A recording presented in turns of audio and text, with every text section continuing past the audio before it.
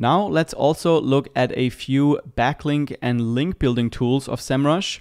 You probably know that having high quality backlinks pointing to your website is very important in terms of increasing your authority in a specific industry and therefore also being able to rank higher for more competitive keywords.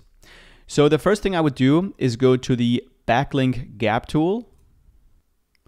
And here we can compare our backlink profile with other competitor websites to see if we need to spend some more time and resources on getting backlinks and also find some websites we could potentially get backlinks from.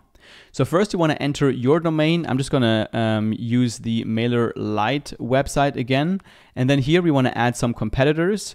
So I'm just going to use some that Semrush is offering me here. So let's use this, and maybe get response. Then let's click on Find Prospects. Then here, let's first click on this drop-down arrow for the charts, which will give us a nice overview of how well we are doing compared to the competition. So first of all, for the authority score, you can see that most of the competitors are roundabout in the same range. Everybody is about 50 authority score, with the exception of subscribepage.com.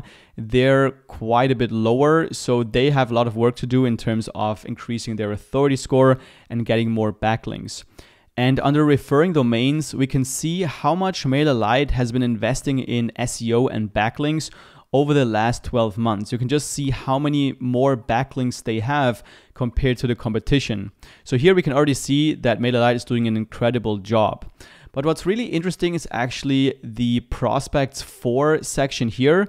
This shows us what websites our competitors have backlinks from, but we don't. So for example, Forbes.com is a very authoritative website. It has a score of 100, which is insanely high. It's the highest one you can have.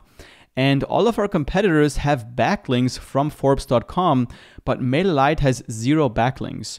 So this would definitely be a good opportunity to get in contact with Forbes and maybe talk to them about exchanging backlinks or what we would have to do to get a backlink from this page. And then we have another tool to help you finding good websites to get links from, which is this link building tool. So let's click on this. Then here, let's enter our domain. In this case, I'm going to again use MailerLite.com.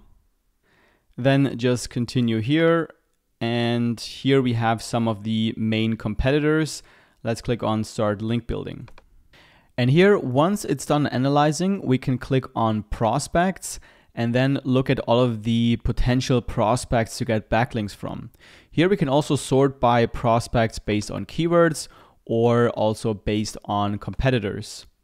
So once you find or decide on who you want to contact, you can just click on To In Progress, and then it will be kind of moved along in the process, and you can click on In Progress here.